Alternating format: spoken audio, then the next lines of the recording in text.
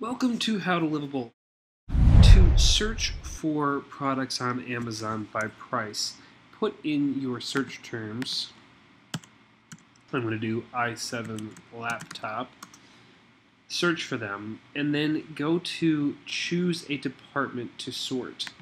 I'm going to pick computers and accessories.